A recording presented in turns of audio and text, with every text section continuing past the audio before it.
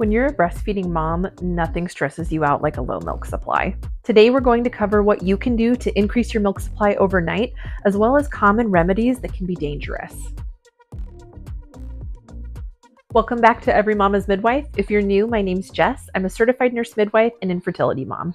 I just had my second baby about 10 weeks ago. With my first baby, several things happened over the course of our 2-year breastfeeding journey that dropped my milk supply. First, I had a retained placenta, so my milk came in late. Then there were bits of placenta left for 3 months postpartum. My milk supply did get better once those were removed, but then it dropped again at about 10 months postpartum when I got a COVID vaccine. When most of my patients come to me seeking remedies for low milk supply, they usually want a medication they can take or a food they can eat to increase their milk supply. But hands down, the number one thing you can do to increase your milk supply is to pump more frequently. And it's worth noting that the time of day that you pump and the type of pump that you use can make a really big difference. You might remember from previous videos that we make more prolactin, a hormone associated with breastfeeding, at nighttime. So the best way to increase your milk supply is to add a pumping session in the middle of the night. If you can't bear to interrupt your sleep, first thing in the morning is the next best time to pump. With my daughter, I only got 1 3-hour stretch of sleep every night, and then she would nurse every 1 to 2 hours after that, so I was not about to interrupt that 3-hour session to pump. Instead, the other thing I did to improve my milk supply was to rent a hospital-grade pump.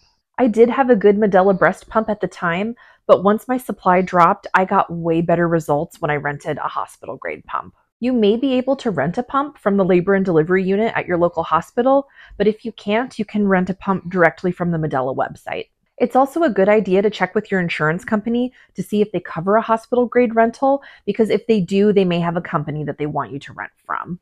I rented a hospital-grade pump for about 3 months, and then when my daughter turned 1, I stopped pumping. The rental cost me about $75 a month, but my insurance did reimburse me 100%.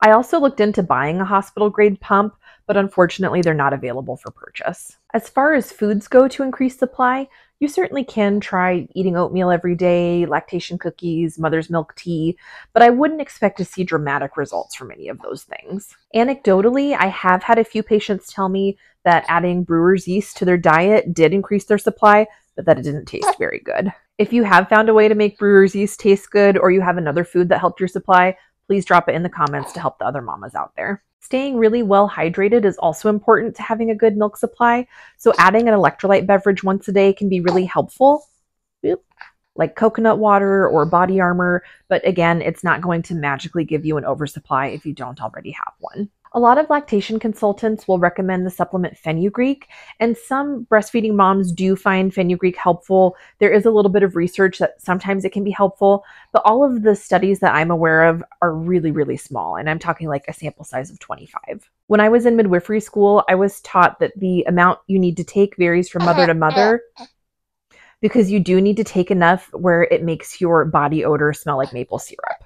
I was also taught that it can significantly alter the flavor of your breast milk, and so sometimes it can effectively increase your supply, but then your baby doesn't want to latch because the flavor is off. If this is something that you want to consider, I would recommend talking to a lactation consultant about it, and certainly too if you're having supply issues, it's always a good idea to talk to a lactation consultant.